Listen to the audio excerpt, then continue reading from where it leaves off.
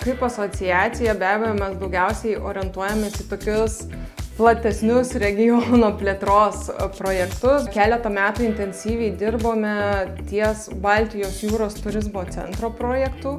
Tai būtent partnerystė ir bendras darbas kartu mums padeda būti girdimiems, spręsti tas problemas, kurios aktualios visiems mums.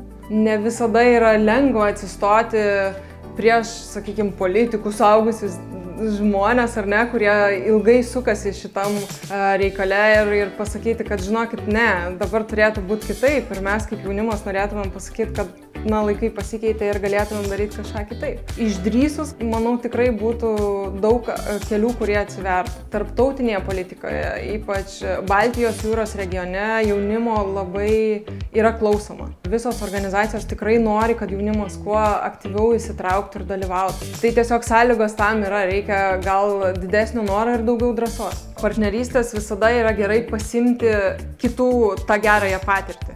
Nes, man atrodo, šiais laikais pasaulyje jau beveik viskas yra išrasta, galima tuo labai puikiai pasinaudoti. Tikrai turim labai daug gerų pavyzdžių užsienyje, kuriuos lengvai galėtumėm transformuoti ir pritaikyti pas mus. Iš kitos pusės tai yra toks, sukuriamas burbulas pasibandyti ir testuoti, net ir klystant, negaunant labai per galvą už savo klaidas. Tarptautinių projektų ypatingai pagrindinis dalykas yra mokytis, ar ne?